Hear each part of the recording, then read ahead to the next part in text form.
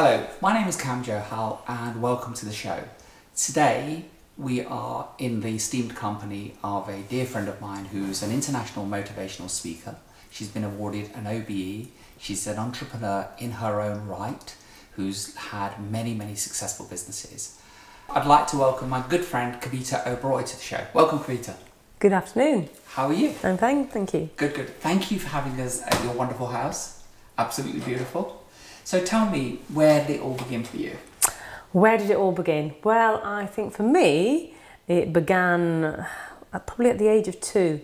Wow. So people say, are entrepreneurs born, or is it in the genes, or can you become an entrepreneur? And for me, it was certainly in the genes. Okay. So my father came to the UK in the 1960s to make his fortune, and his sole focus was to set up a business. And he came over here and he watched somebody plumb a bath, and he decided he was going to set up a plumbing business. Oh, wow. He was never going to do any of the handiwork. It was all a mastermind in the head. He called over his brother, who did a lot of the handiwork, and he did. He set up a very successful business, which is now 3rd generation. Wow, where was that? So that was in Yorkshire, in Bradford. Okay. So I was born in Bradford, and I remember when I was born above a shop, which was the first retail outlet. And so every day I used to go downstairs. I had like very early lessons, and I used to go out with my father whenever I used to go out. My mum used to give me a little bottle, dress me in the best dress, and I've got great memories of going out with my father. And I remember in those days, he used to leave me in the car for hours, and then while he went to have his meetings, he'd never do that now. So my training really started early at that age. So for me, it was in the genes. Wow, so before you'd started school, yeah, your father used to take you out? Yeah, so what you have is you have a lot of subliminal lessons. You don't realise this. So it was nothing on purpose, it was just how it was happened. You know, I had an older sister and an older brother. And when my father came over here, he had to leave them with my mother in India. So there's a big gap. Sure. Big gap. And then I was like the first child who was born, you know, when he was able to afford to bring my mum over. I mean, to come here, he had to sell my mum's jewellery. He worked on the railways. Wow. And so he had to sell her gold to get here. So yeah, and then when I was born, what he said was I was a lucky charm. That's when all the wealth started to come. I mean, you know, I remember him putting me on his Mercedes at the front, taking photos of me, because he said I was the one, and that's when his wealth really started to assemble. But you know, all those things have an impact on you. And I remember actually at a young age going into the shop, serving customers. I know all about plumbing, all the copper fittings, everything, because I used to like going and serving those things because I could do those things, and you learn. So my lesson started early, but it was sort of a contradiction though, because in our family it was very strict, very strict. So men went to work, and the place for the woman was in the house. Of course. So, you know, there was all these things that were battling all the time. But that was my early sense of business. And, you know, my father was a real inspiration in terms of, you know, business. Okay. And obviously my mother, if it wasn't for my mother, you know, she was the one who battled, when I tell you more of my story, empowered me, battled against all the, you know, the taboo of women getting educated, etc. If it wasn't for her, then I wouldn't be here today. Of course. So was there a contradiction in terms of, so your father thinks that you're the lucky charm, so does he then treat you differently, how girls were being treated at that time? Well, I think obviously I was the younger one, wasn't I? I was a new child who'd been born. But then, so as I was growing up, it became very evident to me that my destiny was going to be very much like that of the girls in our family, and I mean extended family, cousins, etc. My older sister, she got married at 19, hardly any education, arranged marriage. So my cousins, they were all getting married very young. no education. It wasn't the thing to do. Of course. Girls not to be educated. And me, I was, I suppose, a bit of a rebel, you know, in that I wanted to break every rule. And I think entrepreneurs, that's what they are. They break every rule. These are patterns, aren't they? These are patterns, yeah. Yes. So for me, if somebody said you can't do something, I'm going to go and do it. You know, if there's something that I'm not supposed to do, that was me.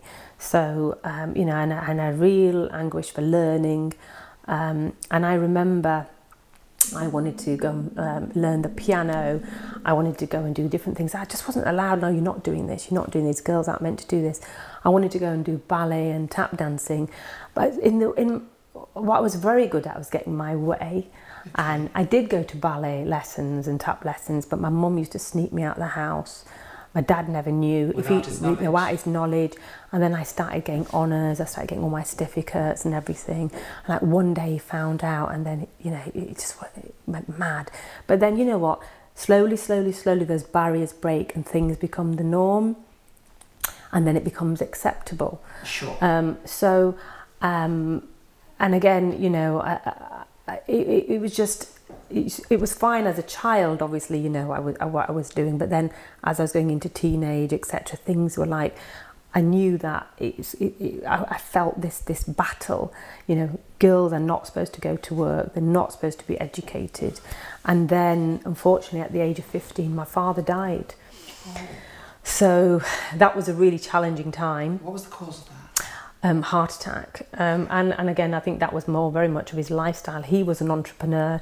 He built up a very successful business. He had a very fast lifestyle, the best diet, smoking, etc. And what he was only probably the age I am now, a couple of years older than I am. So he died. I mean, my mother was what, 45. Wow. She had 4 children, because after myself, my younger brother was born. So there's 2 girls and 2 boys. Okay. My older sister and brother were married when he died, and there was myself and my younger brother. So did your siblings all go to university or not? Nobody went to university. So what happened is when I got to, you know, my father had died, and what I really wanted to do was to have an education. And I did my GCSEs, I did my A-levels, and I remember at the time as well, somebody had come and looked at my books and said to my mum, you know, she's only ever going to get a B in a chemistry. And if anybody ever says to you, you can't do something, you should take that as motivation. It really upset me at the time, but I thought, you know what, I'm gonna really focus, and I'm going to achieve this. Drove me. So anything that people said I can't do or she's not good at, that's what drives me. So, and again, you know, if you think about entrepreneurs, challenges drive entrepreneurs. Sure. Challenges make entrepreneurs think even harder to achieve what they want to achieve. So I love challenges. You know, we're in COVID now, and that's a challenging time. But true entrepreneurs get over those challenges. So and I ended up getting a first-class degree in applied chemistry. You know. Do you think you would have been allowed to go to university had your father been around? Probably not. Now, the compromise I had to make, I wasn't allowed to go to university as such as leave home. Travelled every single day. I went to Huddersfield. We used to live in Bradford. I used to travel every single day back and forth. So I wasn't allowed to stay away. But you know, the other thing, what is important? Compromise. If you want to achieve anything, you have to compromise. Now, for me, that was the compromise.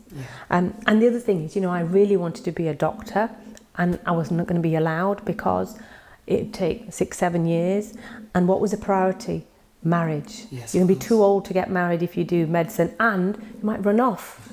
So that was never going to be allowed. So, you know, for me, I picked chemistry, but I really felt the pressure. I didn't even feel like I was going to finish that degree, because every weekend I would be introduced to prospective husbands, because education was not the priority. No. It was getting married. So whilst you're at university, your family's still trying to fix you up. Yeah. Okay. Probably from the about age of 16 that happened. Yeah. But a lot of us lived those kind of dual lives, didn't we? That we whether we went to university or college, we lived a life there. Yeah. And at home it was very different, wasn't it? And kids of today would never ever think how on earth did we get through those times. But we got through them, like you said, that we compromised and we gave up a little bit. And our parents gave up a little bit, They didn't did, they? yeah. I think there's this generation are very uncompromising. I think we compromise, and we still compromise. Yeah.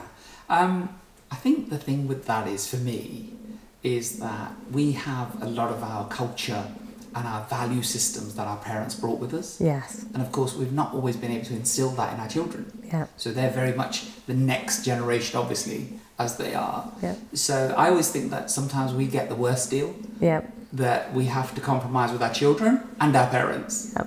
Absolutely. Yeah, so, but it is what it is, isn't it? You know, we've got fantastic opportunities whilst we're here. So you don't get married, I presume, whilst you're still studying? No, I didn't, and my degrees were aiming to finish about when I was 22. My mum's having kittens because I'm still not married, and I am now nearly finished my degree, as are the extended family, my brother, the whole extended family, you know, cousins and everyone. But you know, I managed to sort of push this out further, and then as I'm sort of in my last year, my mum just said to me, you know, we had scouted the whole country for prospective husbands, and even flew in planes to go and meet people in Boys in Ireland and all sorts. Wow. all pre-arranged. I hated it, absolutely hated every bit of it. You know, it got very frustrating because the family would say, what's the problem now? What's the problem now? And then my mum said, you know, did you not know anybody in university or whatever? And as you know, they have to meet a certain criteria. It has to be the right background, all of this. Everything has to be exactly right, doesn't it? Yes. And I said to my mum, I said, I think there is probably one person, but I'm sure he's married now.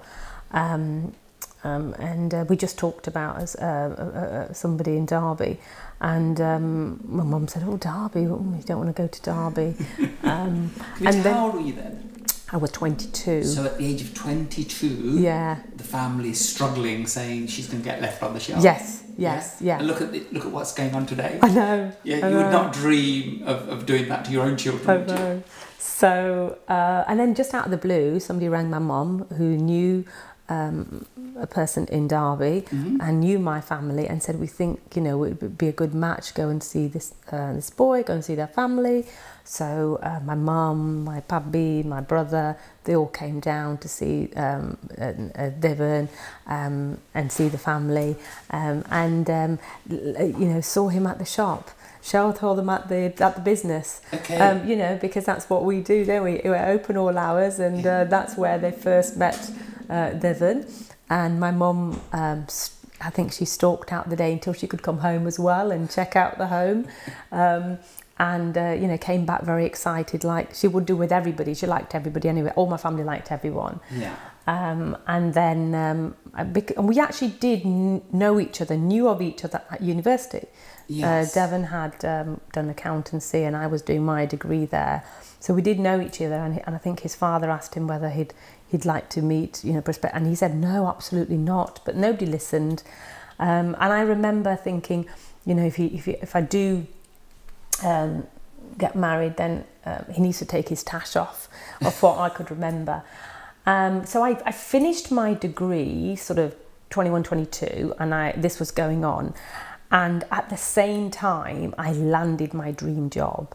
Okay. I absolutely landed my dream job. So what I wanted, I did a degree in chemistry, and I had 1 year out in ICI in the labs, and that year taught me that I do not want to be working in a lab. What I want is, I want a company car, I want to be in sales, because actually when I was about 15, 16, that's when I got my first proper job. I used to work at Richard shops, selling fashion. Okay. And that's when the whole world went mad.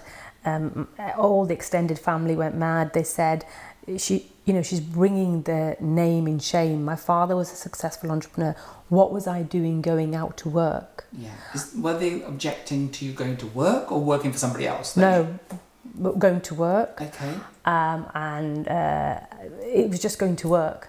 And again, that's when I had my first job, and that was just after my father had passed away. In fact, some people said my mother had a breakdown allowing that. Right. But you know what she always said to me? She said, never let me down. Yeah. You know what she meant? She said, don't bring the family name in shame. So I owe a lot to my mother. So I always remembered that.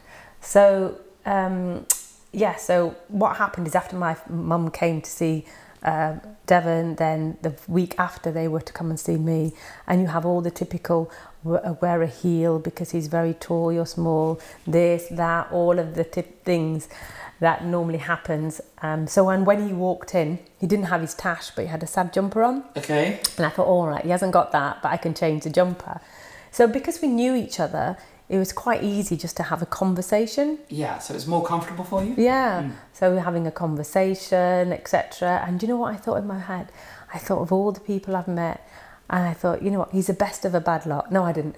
But you know what, I actually thought, you know, you have to think about everything. You have to make some compromises. And I just thought, yeah, you know, he's a slightly different person to me. I knew his past, etc. And then as we were sitting in the room, he said to me, I really need to tell you something, because I'd got my job now. I'd got my first class honours degree. Yeah. He said, my family are really strict. You will not be able to have a career. Wow. Okay. He says, you're never going to be able to go, you can come to our business. You're not going to be able to work outside the family house. Very traditional. You know, it's about the roti needs to be on the table, etc. And the other thing is, whilst I was growing up, I didn't go in the kitchen and make all the rotis and everything, but my mum was a fabulous cook, cooking all the time. So you learn in so many ways. Yeah. So, you know, I learned all my cooking skills subliminally from what was happening in the house. And he said, you know, this is what it's going to be. I want to tell you. He said, but we'll be fine. But I just want to tell you what the compromise is. How did that make you feel? And I went, oh, you know what, it's fine. I thought, yeah, I said, it's okay. Because you know what, now you can imagine it's probably about 6-7 years now. And I feel like the pressure is really on. So the pressure to get married, to say yes, is far greater than your career. Oh, you won't sacrifice anything. Yeah. And, wow. And you know what, I think sometimes you just got to, and you know, I could feel this would be fine, but then you have to work hard at it. You have to, and what I thought is, okay, well, if I can prove that I can do everything, and I'll do the roti, I'll do the safai, I'll do everything, and make the roti, and then I'll be allowed to hopefully go, I'll win them round. And then he also told me something else. He said, the other thing is my mum's got breast cancer. So, you know, she's really quite serious, and, you know, we're going to have to get married quite quickly, etc. So we were just chatting. So on that day, within an hour, we decided that was it. And that was it. So on there, then everything, all the shuggins started. It's all done. That was all done and dusted. Yeah. And that was it. So then 6 months, then obviously I'd started my job, I was, and it was my dream job. I was a medical sales rep. Yeah. I was going in seeing doctors. I wanted to be a doctor. I wanted to be in that field. I had my company car. It was amazing. I loved it. Where were you based? I was in Bradford, so I was doing Yorkshire. Home, yeah, I was at home, and then I used to know all the doctors were our family friends. It was just what I dreamed of. And then I had to break it to my employer that actually I'm going to get married, and I'm not going to be able to work. And my trainer at the time went, there's no way, there's absolutely no way. No, I have to go and see your family. You know, really talented.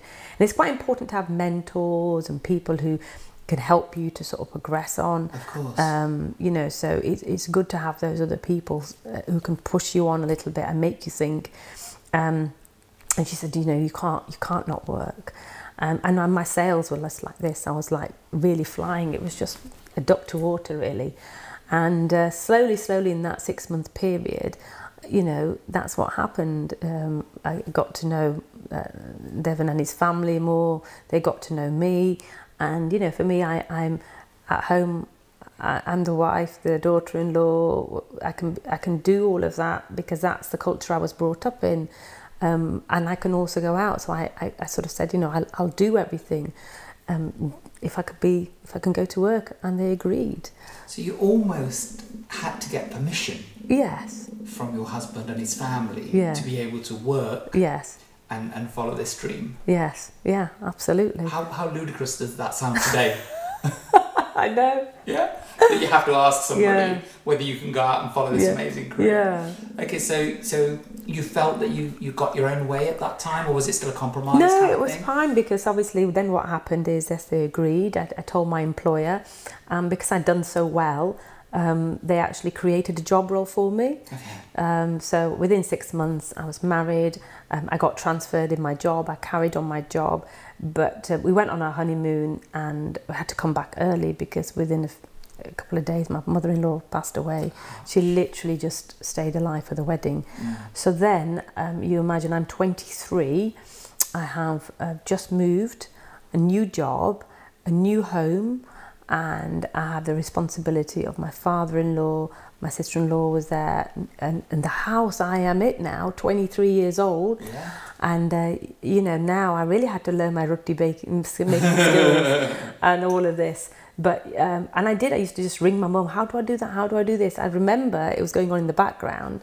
And you know, that's how you learn, isn't it? If you're in at the deep end, you end up, you can do it. Whatever happens, you have to do it. Yeah, yeah. If you're a survivor, and entrepreneurs are, aren't they? So like you said, you know, jumping at the deep end, we'll learn how to swim, won't we? Yeah. Good. So now you've instantly got another family, and you're the woman of the house, aren't you? Because, you know, mum-in-law's no longer around. Yeah. So what happens then? So I carried on working, and I think, you know, for me, work has given me that sanity. You know, I don't think, you know, I could ever just sit at home and be at home, even though family and home are very important. You know, I needed to go out to work.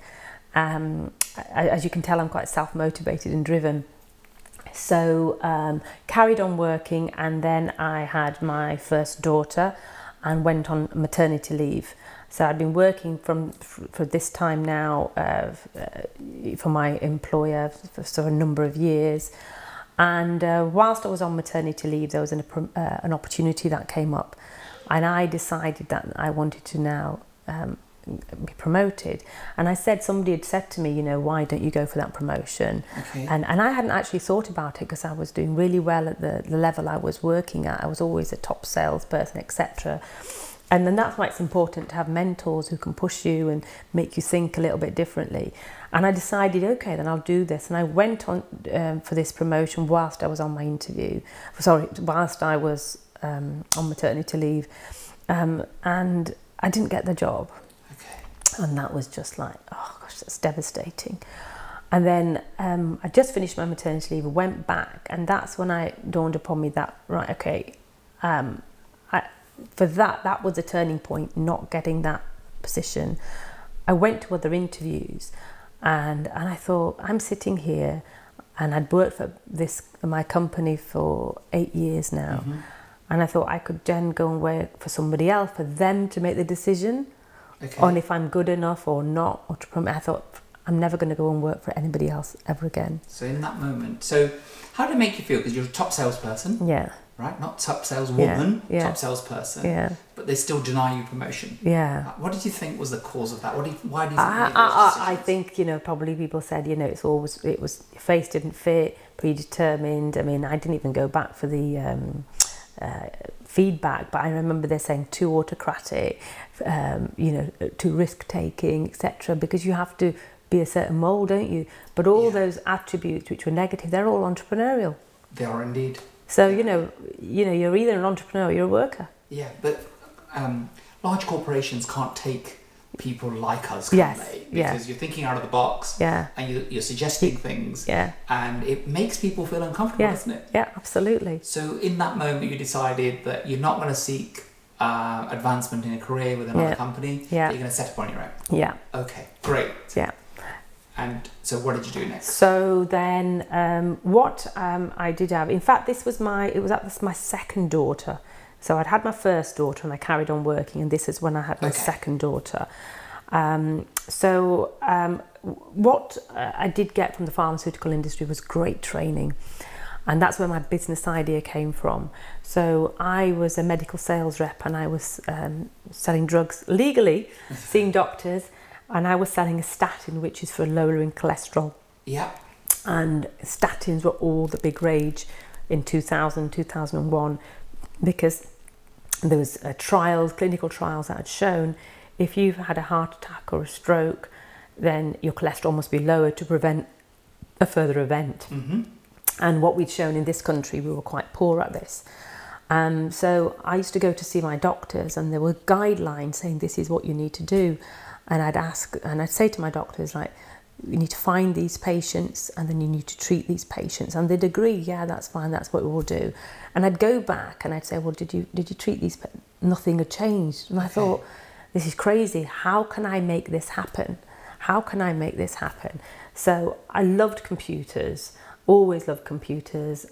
Even my final year dissertation was computer based. I wrote a program on the BBC computer on catalytic hydrogenation, and my university sold it to other universities in the end.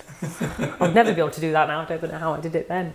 But I loved computers, so I self-taught myself the GP systems. And again, this is breaking the rules. I'd ask my GPs, could I find those patients for them on their system? And they'd go, yeah, it's fine, go on. Can you imagine now? They'd go on the system. I know. And I'd go on there and I'd learn it and I'd find these patients. So give me all the patients with a heart attack. I said, right, doctor, these are all your patients. They'd start recalling them in for the clinics. They'd be tested. And then my sales were going through the roof. Wow. And I thought, do you know what? This is a great business opportunity. And then at the time, the government had launched an incentive. Points mean prizes. So what happens is doctors got paid on the number of targets they'd hit. So X% of patients with a heart attack are on a statin. Their cholesterol's been lowered. So it's like, so I thought, okay, I've got a business idea. My company could go and provide clinical audit services where we would identify the patients who are at risk of heart disease.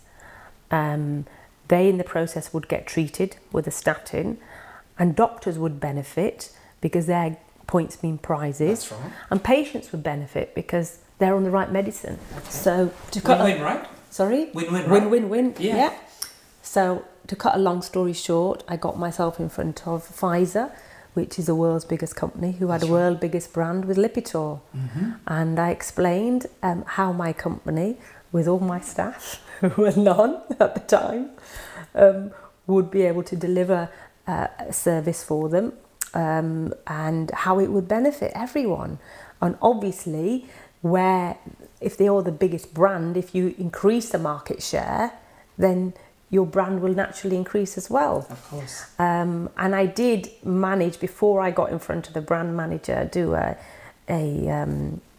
sort of like a pilot in a local area, and they'd seen the benefit. And again, you know, you'd never get away with anything now like this. And I did, and I walked out of there with my first contract, because they said, that was in July, and they said, what we'd like you to do, we'd like you to deliver 800 practices by December. It was like £500,000 contract.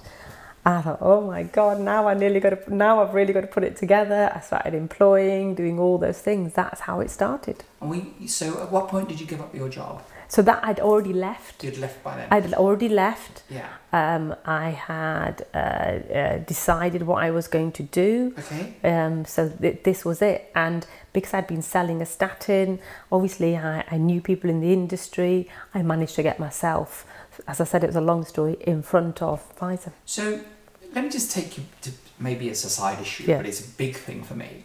So there you are, you've got 2 children. Yeah. Yeah, you're doing all the cooking and cleaning at home. Yeah, roti has to be, Mum said, no matter how successful you are, make sure the roti is on the table. Yeah. And literally that's what I did. I used to make sure the roti, I stop, make sure that everything is done for home, and work around the clock. Yeah. So you're really doing 2 or 3 jobs, aren't you? Because people struggle these days, you know. You and I both know families, a child comes in, there's about 5 or 6 different people looking after that child. Yeah. So did you have any help at home? No, because it really wasn't seen the thing to do. No. You know, you've got to do it yourself. Yeah. Interesting. Yeah. Really interesting. So you've decided now you want to set up your business, and did you get support from home? What did your husband think? It was fine, because obviously I was working. Yeah. And for me, I worked out, because when I first set out, I had done a little bit of some consultancy training, etc. And I thought, well, if I do about 2 or 3 days of that pays for my same salary, etc. But then when you've made a choice, failure is not an option. And I don't think my husband and my father really understood what my business was about. But, it was fine. That's what I was going to do. Did that help you, that they didn't actually know what you were going to do? I suppose in some ways, yeah, because there's no interference there. I'm running my own business and it's down to me to make that work. Yes. You know, it's entirely down to me. Did you get anybody's opinion? You talked about mentors, and you do mentoring yourself, as do I. So, and we realise the value. So was there anybody that was inspiring you or mentoring you at this point? No, not at all. But remember what I said is, you know, for me, I was always going to be an entrepreneur, wasn't it? It was in my genes. My father was an entrepreneur. It was always business in the family. It was all about business. So I was destined to one day set up my business. Okay. And then I came into a family. We were always also running a business. That's right. It's all about business. Yes, yes. So it's in the blood, right? Yeah. So you set up, yeah, and do really well? Well, so I set up to start with in my bedroom, and on those early days I was going out and doing everything, but that's how you learn. I think it's really important that you know every aspect of your business, you know, because, you know, things happen, people let you down, etc. You've still got to be able to pick those up. You can't do everything yourself, so obviously I started employing, but it was a really good lesson in finance, in this and that. And you know what, I learned the hard way. I wasn't the best manager, leader, because as an entrepreneur you're a control freak, and then you learn how to manage people. You learn all of that. Yes. You know, you don't know all of that to start with. And what makes people tick, how to motivate people, how to, you know, have staff who are going to be on there continually working with you with your vision.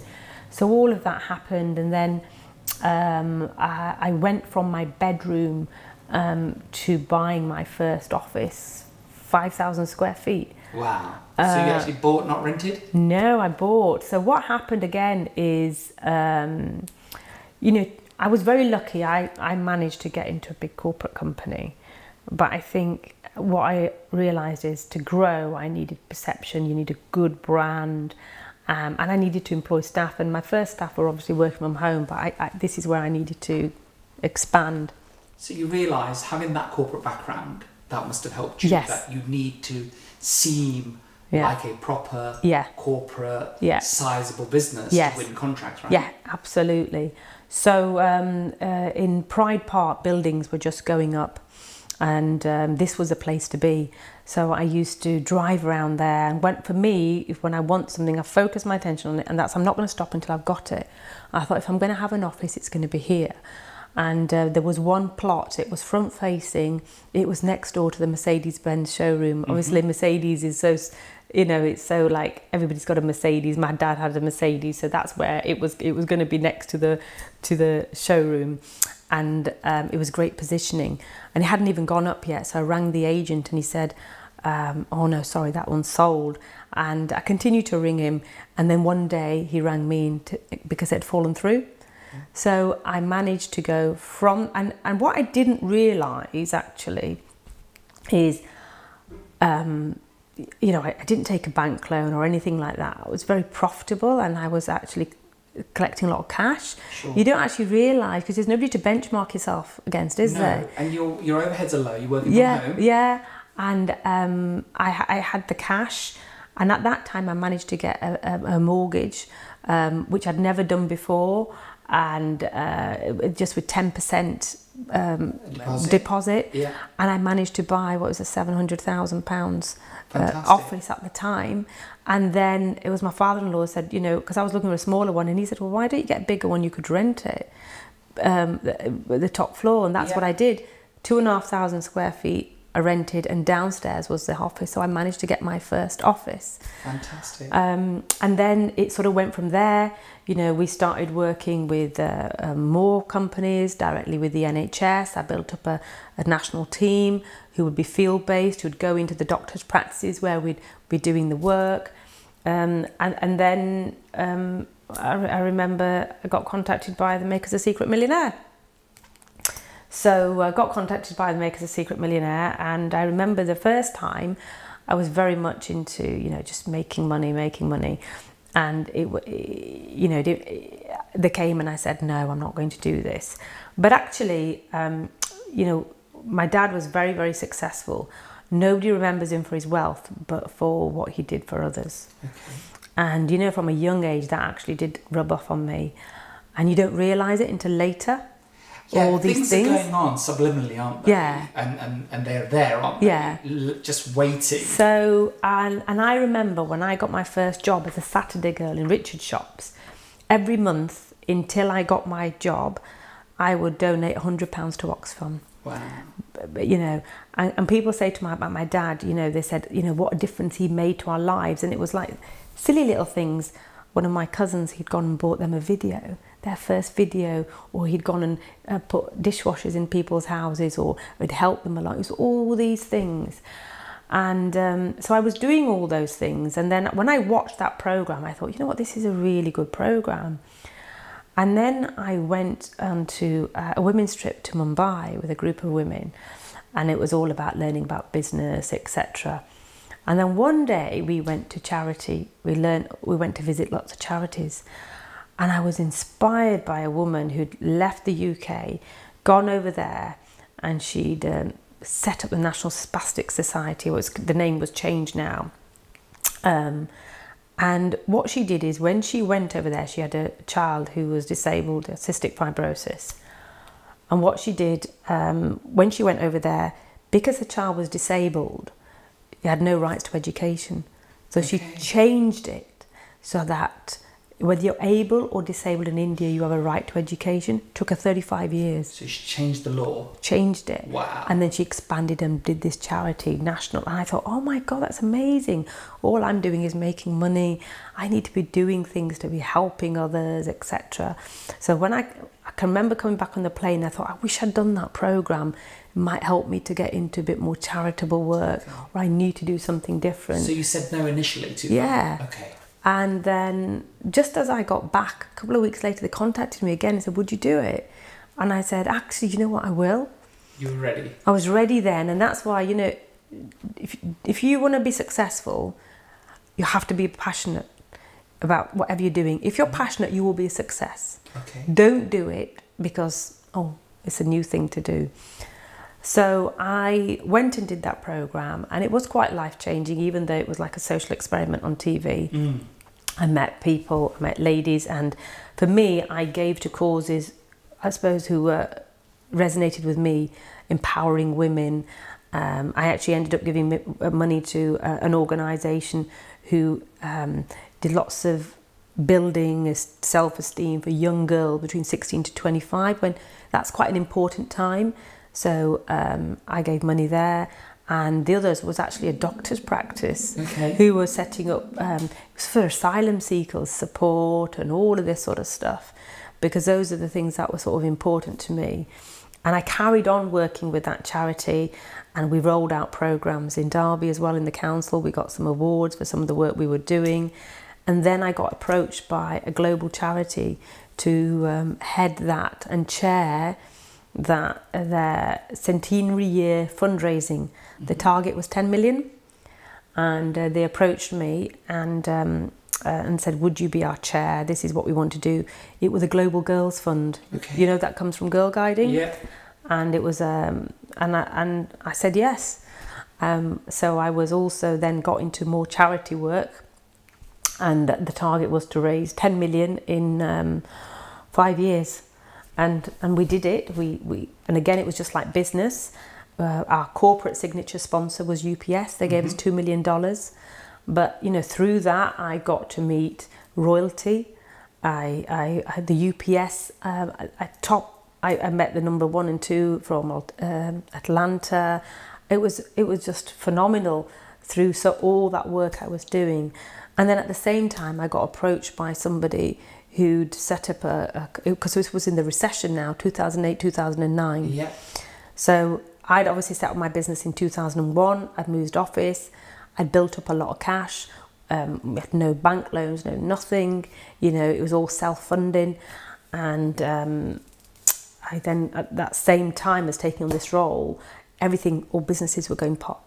So I got approached by somebody who, unfortunately, their company had grown very fast from 0 to 700 staff, and the banks were pulling their funding, so they were going to have to close. Okay. So I got approached by them on the Friday to say, would I lend them some money? We got 700 staff to pay on Monday, otherwise it could be all over. Right. And without any due diligence or anything, I said, okay, but what I'm going to do is I'm going to take an equity stake. Wow, great. So that was another crazy thing I did. I did that, and on the Monday, I was a co-owner of a security company with 700 staff. On the Monday, everybody loved me. I was a saviour. On the Tuesday, I think I was probably the most hated person. You know. Why was that? Because I was an outsider. Yes. I was an outsider. I didn't know anything about business. I did.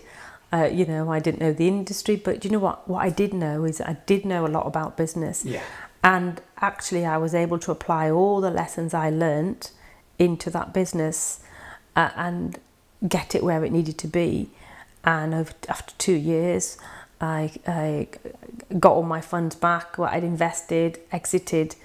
And it was a really, really hard experience. It was a very male chauvinistic business, completely different industry. But you know what, it doesn't matter. The principles of business are all the same. Always the same, aren't they? Always the same. But what it did teach me was about buying and selling companies. Okay. Taught me all of that. It gave me more lessons. So after I exited my company, and then in 2012, and actually the head office, I'd moved into my building that I had, and then exited. And it was a recession, empty floor. And I thought, right, who's going to take 2,500 square feet now? What am I going to do? Because I'd just exited and now I had space. They were going to leave? Yeah. That was what was going to happen. They were going to go back to their base where they'd started from. I thought, oh gosh, now what am I going to do now? So I thought, right, I've got this space. Why don't I separate it out and let me think about my own business experience. I'll create something else. If I make it into smaller businesses, smaller units, I've got more chance of renting it. Now is a recession. You know, there might be startups. And that started my second business, the Oberoi Business Hub. Yes. And that's exactly what I did. And within weeks, I was getting people coming, because you're spreading your own risk, but people were looking to come without going into long leases, into serviced office environment. Okay. And we were giving 1 month, 3 months, 6 months or 12 months. But by doing that, we were able to charge a lot more rent because we're doing everything. Yeah. So that, and then I thought about what else did I need when I was setting up my own business. I needed a brand, I needed an address, I needed somebody to answer my calls. So I set up the Oberoi Business Hub. So we were doing physical space. We started doing call answering on a small scale, because I remember I used to go out, I used to leave it on the answer machine, come back, listen to the messages. Right. You know, it's strange, you wouldn't think you'd be doing that now. I mean, where was my mobile? Why wasn't, I don't know, what you know, you think, what was going on? So, and then obviously we were in Pride Park, which was the place to be. So I thought we could do virtual address. And there was space there, and I thought, let's turn some of it into conference suites. And then that just took off at another level, which meant I ended up in the end buying 1, 2, 3, 4, 5 buildings of similar size, 7,500, 5,000 square feet. So, you know, it's one challenge then makes you think different, and then you come out better. Yeah, because as you've got empty space, so you're an entrepreneur, you think, what can I do with it? Yeah. So out of adversity comes opportunity. Absolutely. So that was during the last financial crisis, right? Yeah. So I talk a lot about businesses that are set up during recession. Yeah. So during, you know, not only your business, companies like Uber, you know, WhatsApp didn't exist without that last recession.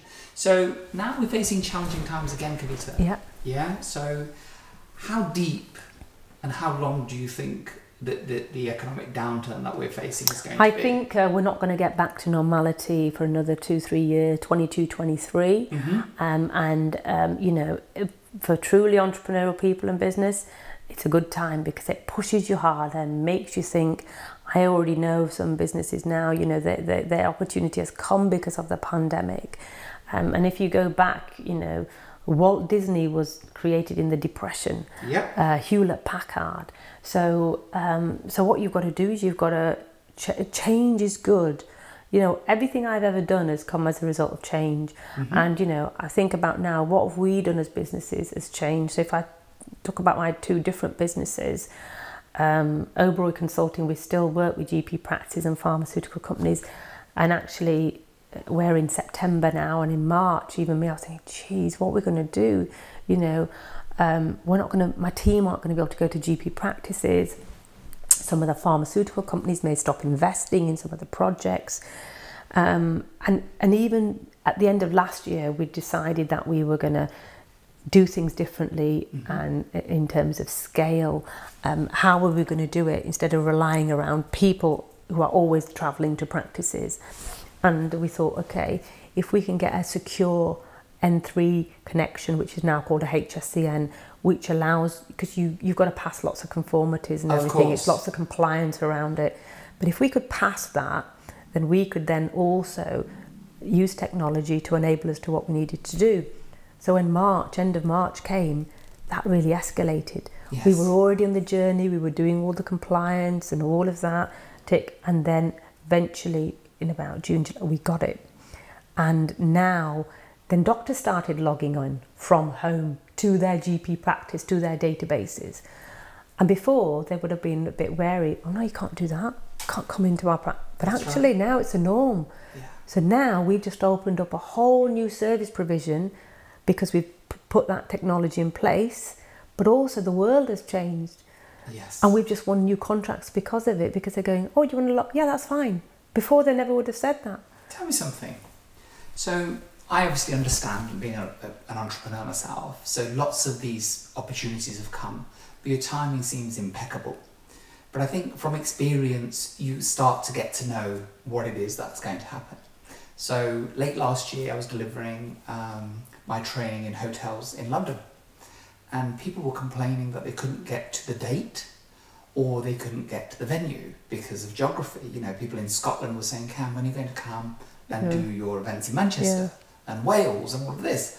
So I thought at the end of the year, I'm going to review all this. So I didn't do an event in November, and I planned not to do an event in January. And I sat down and I thought, how can I overcome these two issues that I've got? And I thought, well, geography is easy, you know, deliver it over Zoom. Yeah. So that's great. And then in terms of timing, you know, we can record the thing. So in January, I turned my business totally around from doing events and delivering training live to thinking I will deliver this over Zoom. And the 30th of January, we signed up our first client. Yeah. And who would know that, you know, 6 weeks later, the whole world will be going over to Zoom. I mean, and the other thing is, like with the other as part of my business, you know, we do calls for behalf of 300 companies across the country. And, you know, a few weeks before, I thought, you know what, I can just feel something's going to happen. And I'd always said to our suppliers, can we do this from home? No, we can't. No, we can't. Never ever take no for an answer. Sat down with our suppliers, with our phone supplier, with our IT supplier, said, right, we've got to make this happen. We've got to make this happen. And we did. Honestly, if we'd have gone into lockdown the week before, we might have been in trouble. But I managed to move everybody to home working because I needed the same staff to provide the same quality service. Yes. And so they started taking their calls from home when we were in lockdown. So it never affected the companies. But then the next challenge was some companies started cancelling because they couldn't physically operate. For example, physios, chiropody practice, they were shut. Yes. So we'd made all this investment and now we were losing business. And again, people think, oh my God, right, we're not going to invest. You know what? Always invest in your business, especially at a time of a crisis. So I said to the team, right, half of you are going to work on lead generation. Half of you are going to support the clients that are coming in, because obviously we'd had less calls. Yes. Because clients had cancelled. And half of you are going to work on new opportunities. Let's think about all the industries. Perhaps when it's normal times, we're taking lots of calls. We did that. We started with lawyers, actually. We got them hunting. They started sending emails. They started doing outbound calls. And post-lockdown, those clients, we got new contracts. And for us now, for them now, it's a norm. Yes. Because their staff, they still can't have them on the premises. They can't have the receptionists on the premises. So we've come out better, stronger. Oh, now we've recruited more staff and we're looking for more staff. Yes. So challenge is what drives entrepreneurs. Yes, and the thing that I've picked up is that you don't take no for an answer. Absolutely, no. So how does it feel? Because I get the same challenges, obviously, is that you've got these so-called experts telling you, Cam, this can't be done. And you're saying, but why not? Yeah. And do you feel that that's, because I always think that I go back to when I was 14, 15 years old, because as a child, nothing's impossible. Yeah. You just can't understand why somebody can't afford something, why can't this can be done. Is that the same for you? Do you go back and think, why? For me, I think I'm just really really motivated and self-driven, and for me, it's not no, it's how. It's how we're going to do something.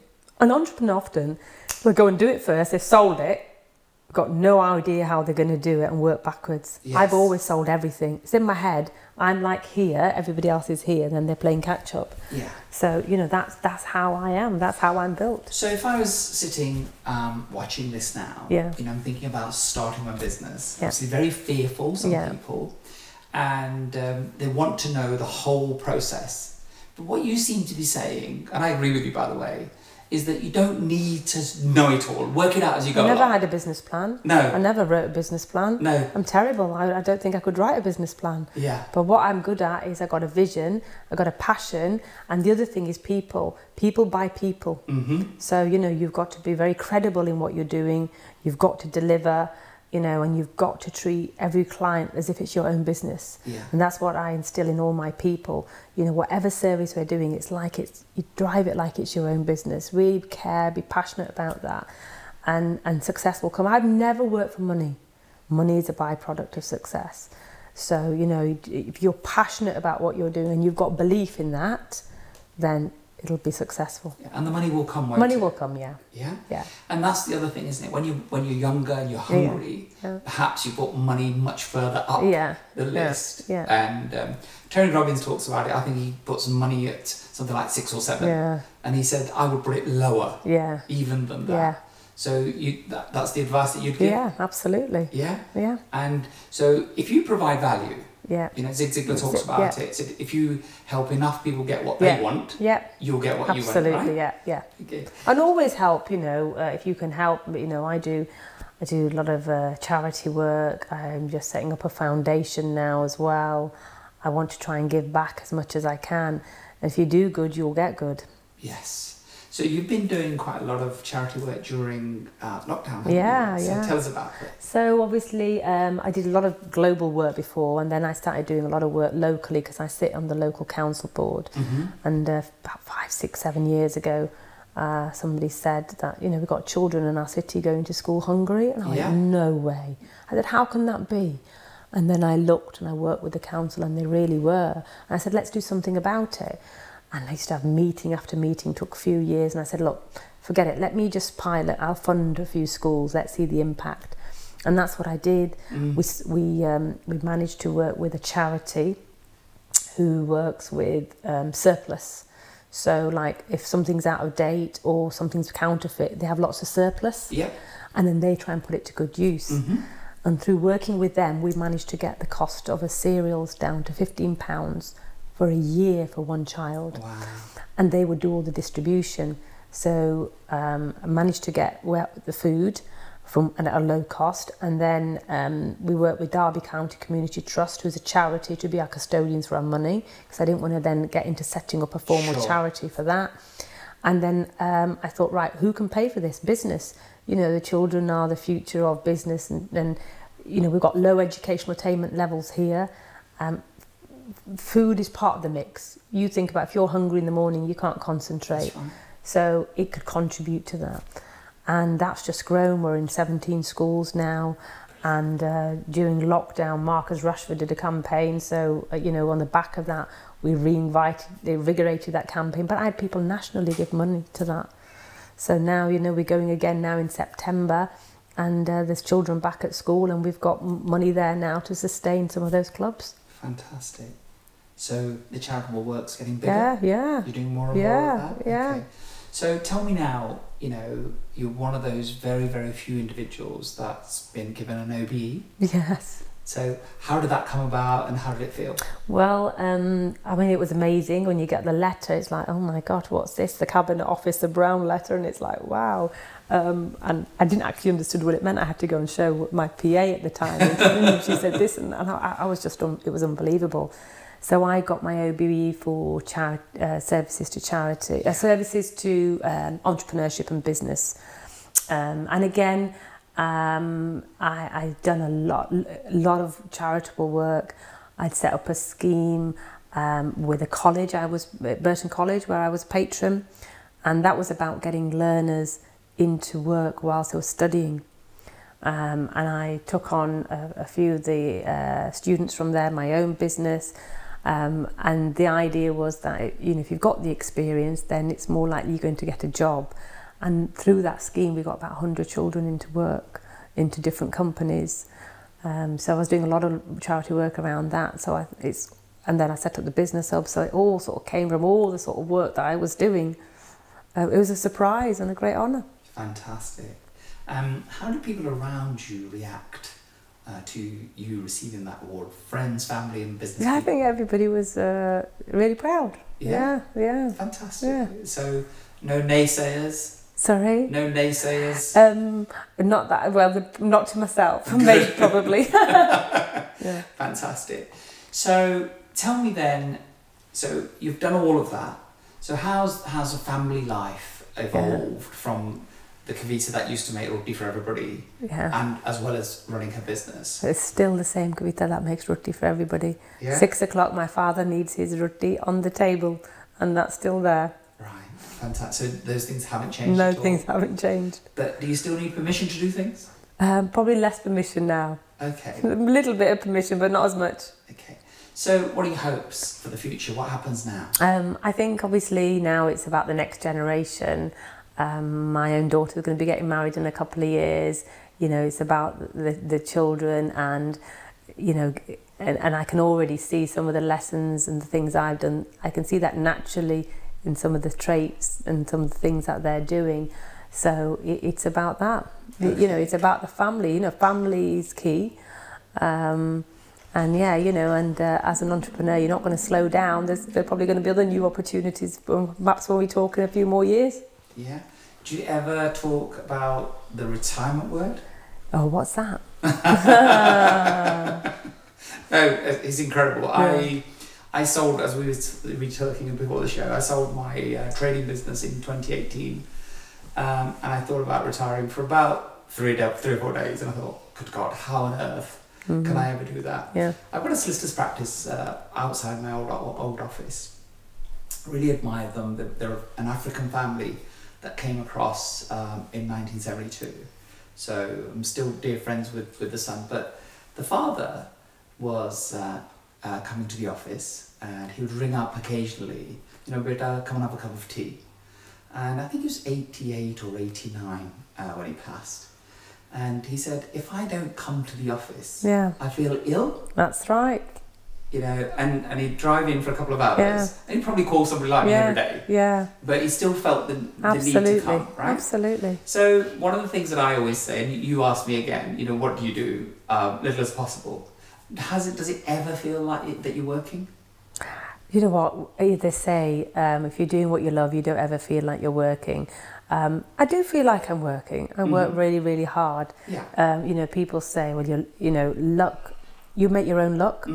The harder you work, the luckier you'll become. Yes. And, you know, don't think that successful people are just successful. They work very, very hard. They do indeed. But they sometimes make it look easy, right? Yes. Yeah, to the outside world, they may feel like it's easy.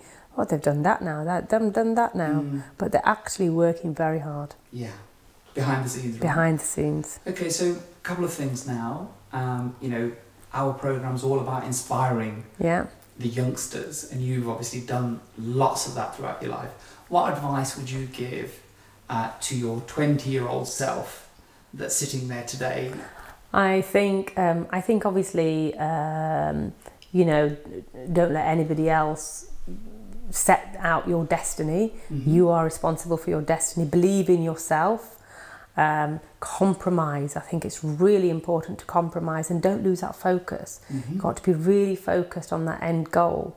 And you know, again, I think you have to also think about your environment, because if you've got a happy and content environment, then you can do what you want to do. That's what I had to do.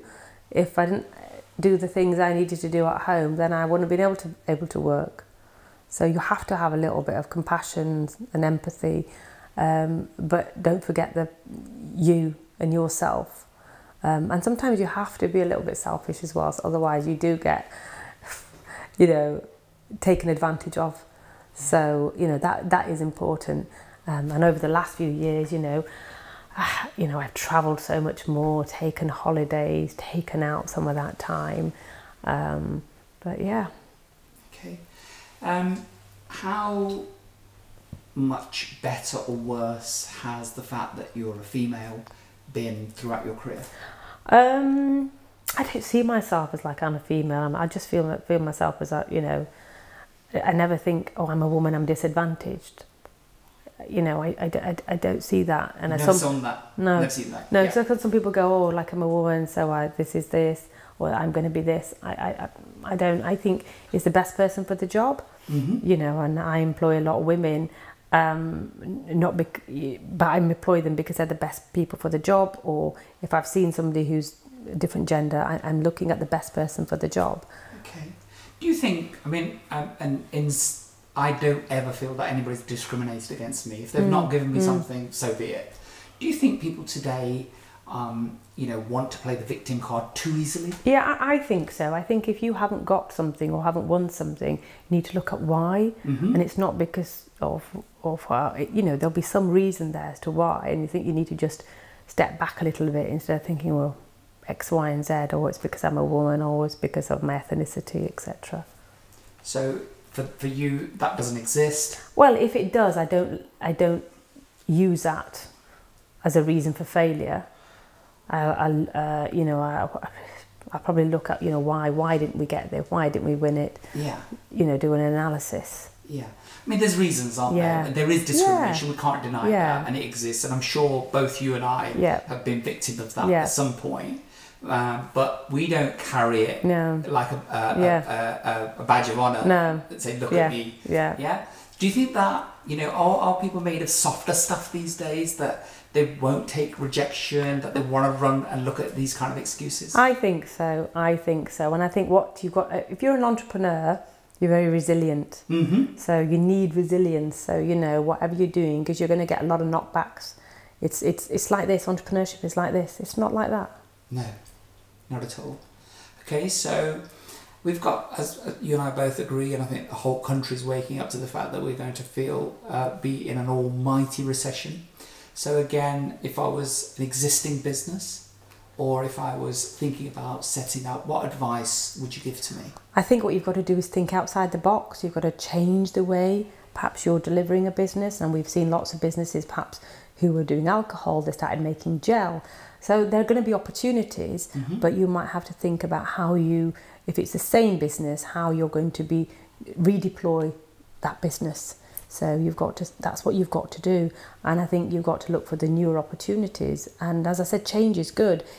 Businesses that don't change fail anyway. Recession or no recession. No. So if you're willing to change... Yeah, if you're willing to... You're not going to fail. It's the survival of the fittest. Darwin's theory, isn't it? Absolutely, absolutely. Well, those that adapt the best. Yeah. Right, that's where it goes. Kavita, I want to say a very, very big thank you. Thank you so much for sharing your story. And I'm sure that there'll be many, many questions that come from the audience.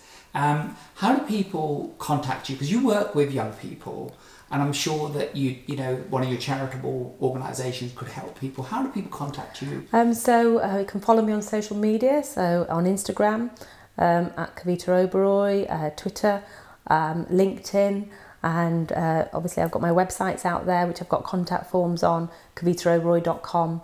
So those are all the places to contact me. Yeah, you're very visible, aren't you? Yeah. So you guys, there's no excuses for not being able to find this lady if you want some help and advice, because the first thing that I did in reaching out was send you a message on LinkedIn, didn't I? You did, yes. Right? Even though I knew you. Yes. And as a business person, you want to be approached properly, don't you? Absolutely, yes. It's very important. The approach is important, and you know, I get lots of people writing letters, sob stories, etc. You know, and that there's going to be piles and piles of letters. You know, and I do reach out to different people, and I have, but it's been because of their approach. But look, we've come to the end of our time, so hopefully we'll do this again at some point. Yeah. So I want a big thank you. Thank you for having us in your home. Yeah, no problem. Appreciate that. So it's a Saturday that we're recording this, so yes. Giving up some family time for us. Thank you so much. Thank you. So guys, you know, it's come to the end of our time again. An absolutely wonderful, inspiring story. There's no excuses. You know, Kavita Oberoi looks like a very gentle, very demure kind of lady, but believe me, there's a heart beating in there of steel. She will never take no for an answer. And resilience came out today. And when people say no to you, it's not no forever. You know, when the building that she is actually in, and most of that business park that's now owned by her company, originally the agent said, sorry, it's sold. But, you know, she refused to take no for an answer. So build up your resilience. We've got some hard times to come. So until next time, thank you for watching.